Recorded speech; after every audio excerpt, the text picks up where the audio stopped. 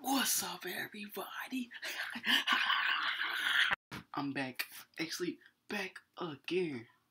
X L E E E I T E X Elite.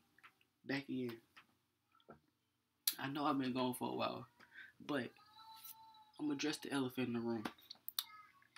800 plus views for JD from NY206. That's straight crazy. 800 people around the world watch my video. That's just crazy, bro. And it's still going. The views are still going. That's straight crazy.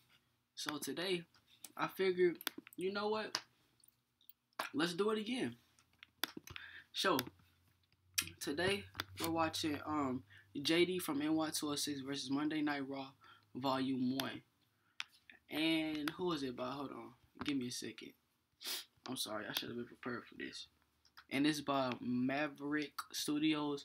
I'll put the link in the description down below, so y'all can go check that video out. But yeah, I never seen this before ever.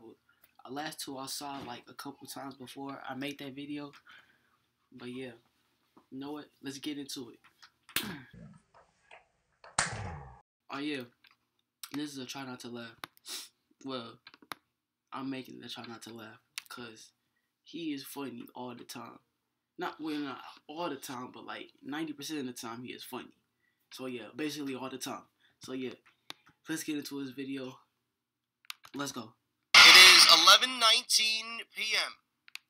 I just hit record on my OBS. I just sat down. Just got home from my brother's house. Watched it with him in my dad's game room. Because there's a bunch of family drama going on with everybody in my family. Have I seen this? So, me and my two brothers, we I've seen this. secluded ourselves in my dad's game room upstairs. Like the video. And we watched this piece of shit pay-per-view. You got fucking pumpkin pie. You got skeletons. And Halloween you got edition. A fucking tin full of apples, bobbing for apples. This was clearly booked by a fucking 4-year-old. Sami Zayn can wrestle circles around Roman Reigns, and at least Sami Zayn has some fucking character. Roman Reigns got nothing. Fuck, my wall to my bedroom has more charisma than fucking Roman Reigns. Fuck out of here, dude. This microphone has more charisma than Roman Reigns. Roman Reigns is garbage. I don't know when you guys will realize this. Trash. Just listen every time he comes out. The man is not wanted. Because that's all it took for Sasha Banks. Actually, it was 3 seconds. It took Sasha Banks 3 fucking seconds. Yeah, all she needed to do was hang on for 3 fucking seconds to make sure she walks out of Roadblock still your women's champion. You mean to tell me that Sasha Banks is such a fucking bimbo? You mean to tell me that you think your fans are that fucking retarded? That Sasha Banks couldn't hold on for 3 fucking seconds? I mean, for Christ's sakes, the fucking crowd was counting down on the timer.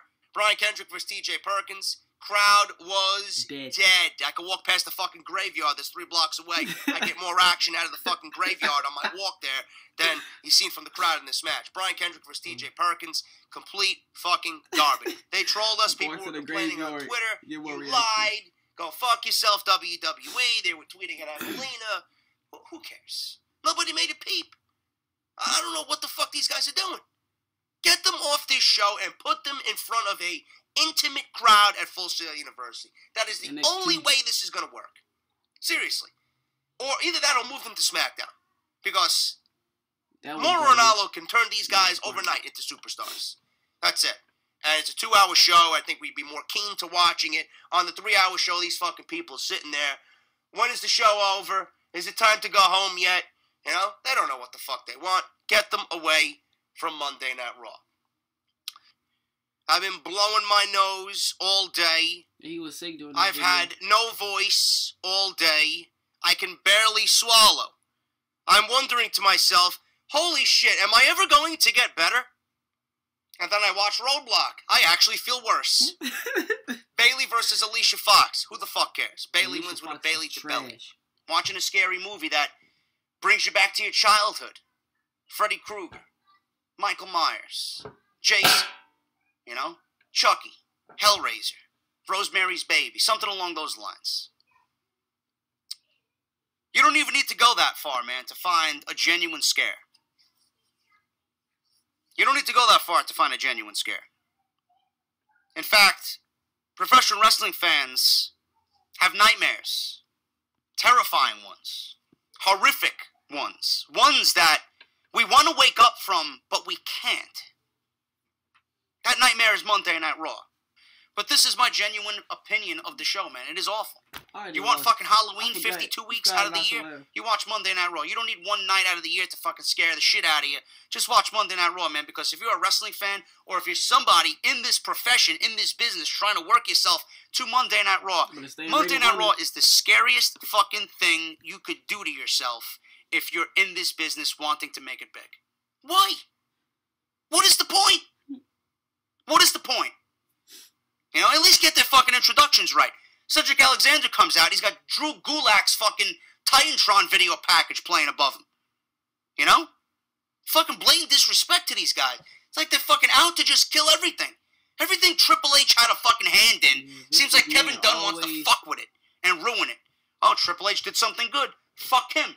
Now it's on Monday Night Raw. We're gonna ruin it. That's exactly what they did. They killed the women's division. They killed the Women's Revolution. They killed the Cruiserweight Classic. They killed the Cruiserweight Division. Everything. About teams, they killed everything. Whatever Triple H had his hand in. Came to Monday Night Raw, dead. This show is an absolute fucking abomination. Abomination. But I'm the goon. I'm the fucking asshole in the IWC who doesn't know what he's talking about, who's always overly negative. I mean, what am I supposed to say about this? This company is fucking dead. Absolutely dead. And I don't know what to say anymore, man. I really don't. I don't know how much bitching, I don't know how much moaning, I don't know how much complaining I can do anymore, man. I don't want to come on here and be fucking negative. You want positivity? You want positivity from me? SmackDown will bring out a glimmer of positivity in me. You want positivity from me? I'll watch NXT and Lucha Underground and come on here and give you a completely different fucking atmospheric review. And if you enjoyed that, you can check out more right here. Also, you can check out the world's best web series, The Are People. I think that's the creator. That's the creator of the video. A free teddy bear. Look, subscribe to him.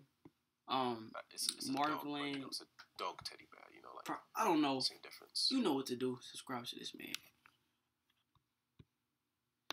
And yeah, there you have it. You know, JD from NY206 versus Monday Night Raw, Volume 1. You know, it was funny. It was a little funny, but it was just like showing his like anger towards it. Cause yes, I don't care. I like wrestling, like, but it's turning trash. Like, it's trash nowadays. Like, back then, it was like, yes, like you had to watch it, but now wrestling is just like it's just trash. The only like good things about it is WrestleMania. WrestleMania be trash sometimes. It's just, I don't know. I have no clue. I have the game. The game has more quality than the actual show sometimes. Like, you know, but yeah, that's just my opinion. But yeah, I'll see you guys next time. Maybe we'll do the other one. I think it's a volume 2. But yeah, I'll see you guys next time. Peace.